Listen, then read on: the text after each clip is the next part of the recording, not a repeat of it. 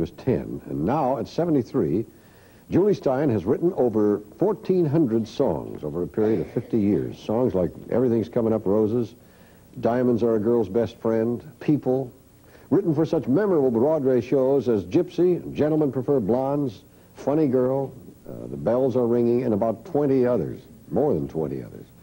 And to the delight of everyone in the business, and millions of music lovers everywhere, Jule just keeps going and going. And today he has gone far enough to arrive here at us, and we're very pleased to have him here. Would you welcome, please, Mr. Jule Styne, playing a song that tells how it all began.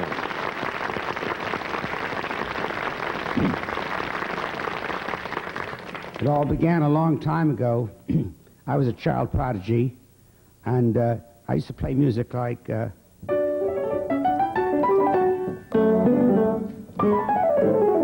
etc., etc.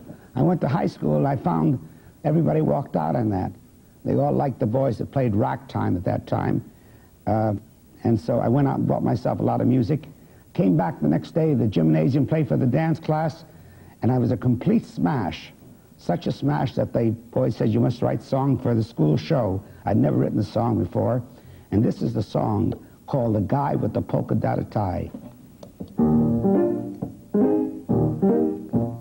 Whatever happened to the guy with the polka dotted tie? He could sing so very high.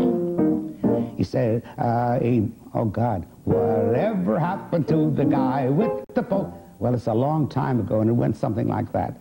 Anyhow, instead I'll play one of my favorite songs from Funny Girl.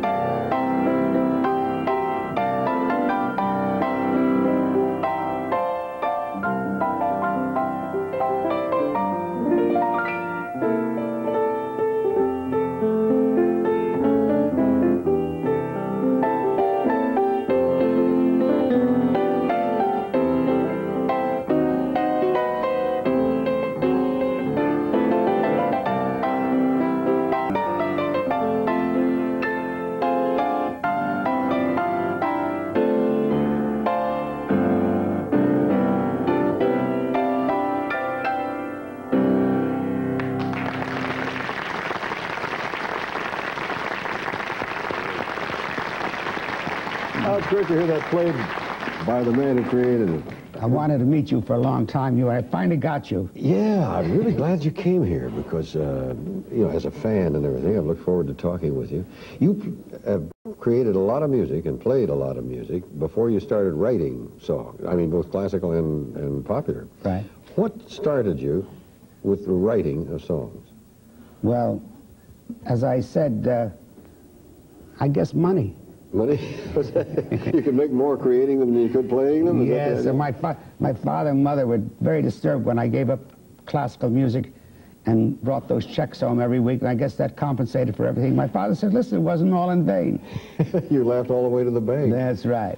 But you must derive some artistic satisfaction, too, from creation. I never wanted to write songs, Hugh. Is that right? No, you really were driven I really to it by ran money. away from it.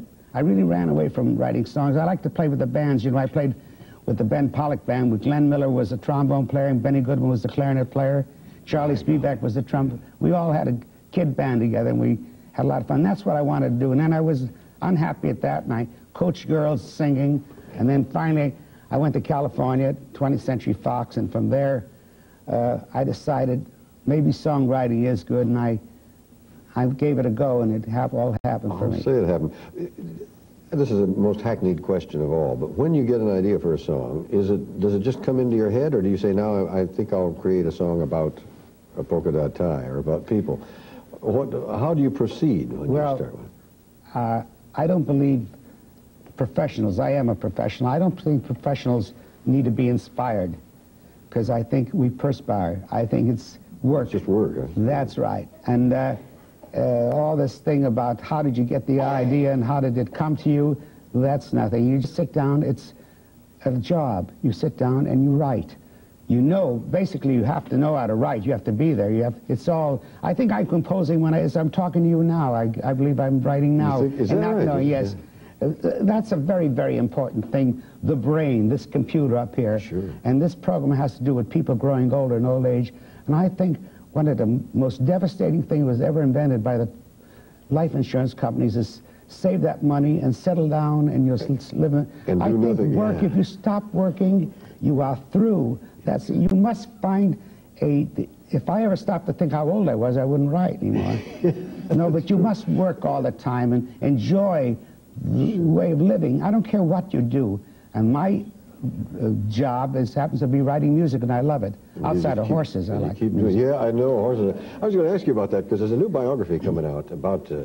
Can I show you this? That's pretty. This is the Theodore Taylor book on Julie, the story of composer Jule Styne. I'm going to hold this where they can get a close look at it. And that's Random House, isn't it? Coming out real soon. That was the last book that Bennett Cerf, the late Bennett Cerf, put together. Is that right? It was his idea, and I dedicated the book to Bennett Cerf. Oh, that's very nice. Yeah. And of course, it is the life of Jule Styne. It's devastating. One of the things I was going to ask you about, I know that gambling has been a great attraction to you, probably also from the standpoint of making money, and you made money doing that. But was that a problem to you ever? Did you want to get loose from it? People who gamble, and myself, it's when we're bored we gamble. In my case, it was an escapism. And I try to get out of it. I mean, gambling is fine if you gamble what you have in your pocket. But I mean gambling beyond. And I got myself all in trouble gambling too much. I was really an incurable. I went to an analyst and I said to him I want to stop gambling. And first thing he says, all right, let's go to the races this afternoon. Well, I said, I'm with the wrong analyst. You want to go race? But he was watching me. And he finally said, he said, you're a man, every time you write a show, you gamble a year of your life.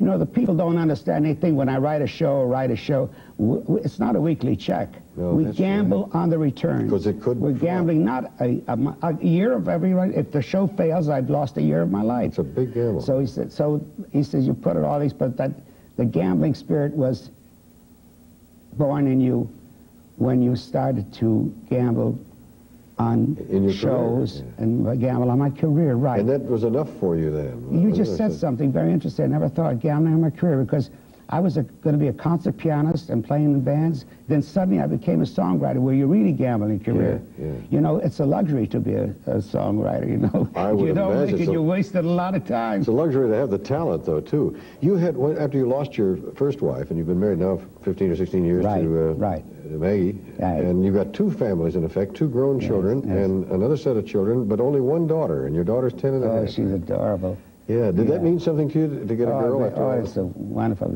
it's quite a wonderful thing. The wonderful thing is that in my first wife passed away. In my second marriage, here I am doing a brand new family. My daughter Catherine is 10 and Nikki is 14. And I have to be, you know, they don't know how old I am. They just go along. I have to go out in the park and play with that boy, run around. You know, I've been running around since he's 4 years old. That's very and you forget how old you are. You know, that's why being old or growing old is a state of mind. I don't think we should ever think of it. I think it's more important to just do something and have a purpose in life.